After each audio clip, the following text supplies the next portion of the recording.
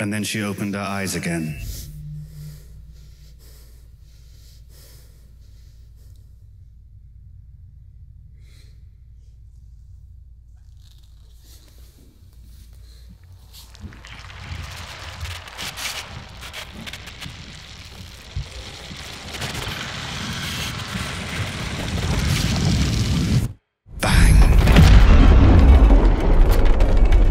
She saw radiations and gases and rocks and dripping volcanoes and oceans of lava and dark clouds of fire and meteors, explosions and water and thunder, discharges and raging currents and tidal surges and mud and moss and vines and bark and tangle and branches and leaves and green.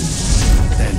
a single cell, then more cells, then sponges, cone jellies, bacteria and fishes, and lizards, then big fucking lizards and birds, and then explosions again, and then ice, and then monkeys and eyes and nails and teeth and veins, and then monkeys with shoes, and their words and blood and fences and skyscrapers and blood and maps and paper and code and blood and rockets and cars and cement and the smell of freshly baked bread, and then watermelon juice dripping on his skin, and the taste of sea salt off her favorite person's lips, and then the lady at the store jumping the queue, and how she gently fixes her shoes before taking them off in the house, and then the storm and the sea, and the clouds on fire again, and explosions again, meteors again, water and thunder and surges again. No more grass, no more vines, no more leaves, no more green, no more cars, no skyscrapers, no monkeys, just silence.